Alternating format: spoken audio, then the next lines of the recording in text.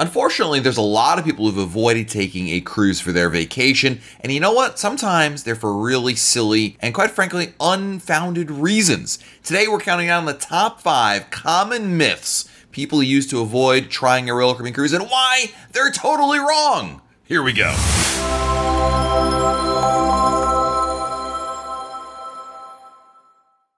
Hey everybody, it's Matt from RoyalCaribbeanBlog.com. If you've never cruised before, here's our list of some of the common reasons I often hear about why they're not taking a cruise and why it's frankly untrue. The first reason people don't take a Royal Caribbean cruise is they think it's expensive. Not only is cruising not more expensive than other vacation options, they typically offer more value for the dollar than any international vacation option out there.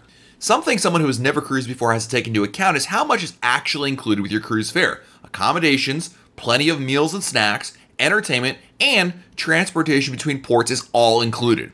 According to the Florida Caribbean Cruise Association, the cruise industry's establishment of over 30 North American embarkation ports provides consumers with unprecedented convenience, cost savings, and value by placing cruise ships within driving distance of 75% of North American vacationers.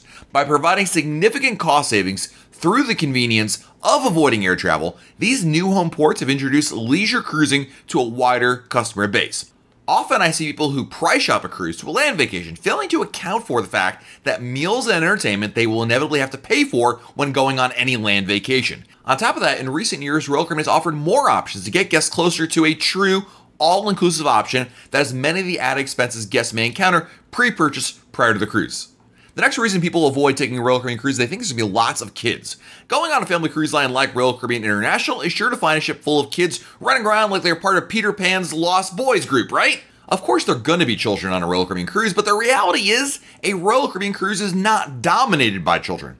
According to Cruise Critic, the demographic often seen on Royal Caribbean are families, plus couples, and singles in their 30s to 50s. The median age is low 40s, but it's slightly lower on shorter cruises and slightly higher on cruises of 10 nights or more. The bottom line is there's a healthy mix, and the idea that a Royal Caribbean cruise is equivalent to a floating Chuck E. Cheese's is just not true. The next untrue myth about why people avoid taking cruises, they think there's not enough for kids to do on board. Now I know this myth kind of contradicts the previous myth, but of course, usually people aren't looking at both, they give me one or the other one. Regardless, there is plenty for kids to do on a Royal Caribbean cruise. In the last 2 decades, Royal Caribbean has significantly increased its programming for children and widened the amount of space dedicated to them. Starting with the staff, all the children's activities are supervised by male or female youth staff that must have a 4-year university degree or international equivalent in education, recreation, or a related field.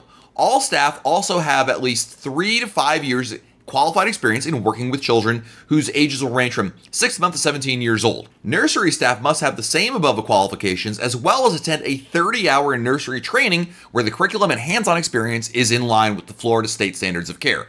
On the ship, kids have a variety of options for them. These include movies for children and teens, supervised and complimentary programming for children ages 3 to 17 years old, which is better known as Adventure Ocean, Royals Babies and Tots, which is available to children 6 months to 36 months old, where you can drop off kids at the nursery on select ships. You've got art, science, theater, and story time available in Adventure Ocean, and My Family Time Dining, where parents can have a complete dinner with their kids in the main dining room, then would have the children escorted to Adventure Ocean, leaving the parents to enjoy the evening at their own pace. There's plenty more, like dedicated pool areas, water slides on some ships, kids and teen-only events, and a whole lot more.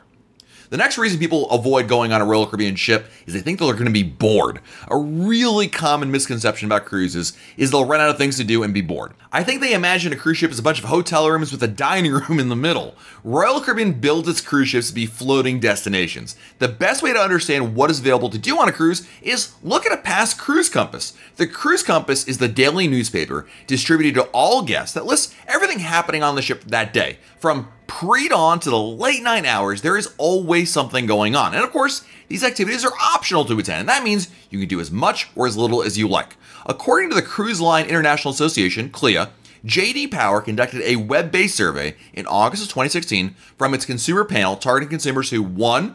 Earn more than $50,000 annually, and 2. Had taken a vacation within the past 3 years. When these people were asked if cruises are better or worse than a land-based vacation in terms of variety of activities, 77% thought cruises were better than land vacations. And when they asked them about having good activities for children, 76% thought cruises were better than land vacations. And when they were asked if they offer something for everybody, 80% thought cruises were better than land vacations. In short, a vast majority of people who try cruising find more to do on a cruise than on a land vacation. So you're definitely not getting bored. And the last reason people avoid taking a Royal Caribbean cruise is they think they're going to get seasick. If there's one thing a lot of first-time cruisers ask a lot of questions about, it's about getting seasick. Going on a Royal Caribbean cruise is nothing like going on your buddy's fishing boat. Royal Caribbean ships are massive vessels equipped with precise GPS and stabilizing technology. Moreover, the captain will regularly plot courses that will take optimal routes for guest comfort.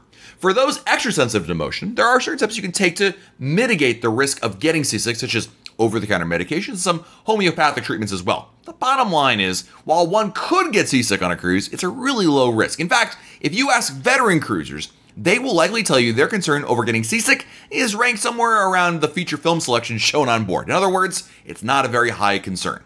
So there you go, 5 reasons that people avoid taking a cruise, which are totally not true at all. So if one of these applied to you, good news, now you're ready to take a cruise because we've totally debunked those and you're ready to go. And of course, I want to hear about your thoughts on why you may be avoiding taking a cruise or still avoiding taking a cruise. Post in the comments. We can help you out there, and I'd love to hear your stories as well. And of course, if you like this video, hit the like button, subscribe to our channel. Really helps us out. So until next time, I'm Matt from RoyalCaribbeanBlog.com, and we'll talk again real soon.